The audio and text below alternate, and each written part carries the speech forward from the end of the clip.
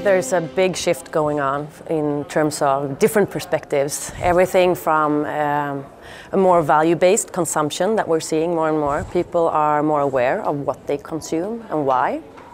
And you also see a shift in availability versus ownership, where you'd rather get the hole on the wall rather than actually owning the drill. But also the biggest one of them all is, of course, the digital disruption that's going on, that we're being part of right now, and where we don't really know what effect it will have in the long run.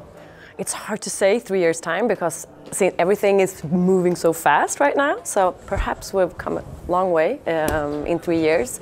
But I think in terms of the fashion industry, we will see that customers can experience fashion in completely new ways, and you have the possibility to update your wardrobe in new ways as well, in terms of having a wardrobe that is a mix of long and short life garments, a mix of owned and pre-owned garments, but as well as updating your wardrobe in new ways, such as through rentals and things. So and of course the whole digitalization will also affect the way we actually consume fashion, both in terms of where we buy and how we buy it, but also how when we are tired of a garment, what do we do with it?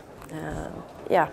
Well, we're trying out actually new business models in order to find a strong business model that will last in the long run. So, for instance, we're trying out second-hand.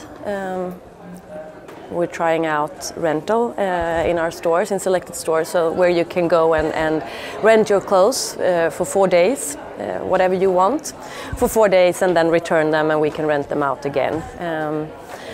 And also, what we're also doing is that we're taking back clothes that customers don't use anymore and reward them for doing that. And the main purpose of bringing them back is to make sure that they can get an extended life through someone else. So to sell it through secondhand or give it away to charity.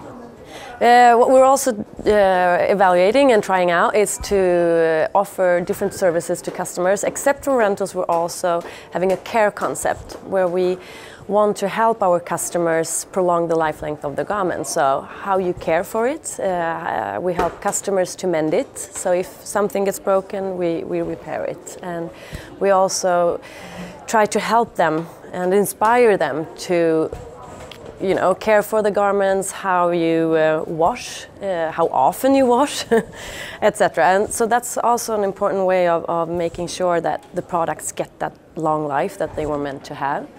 And to kind of just, show respect for the actual garment that you own.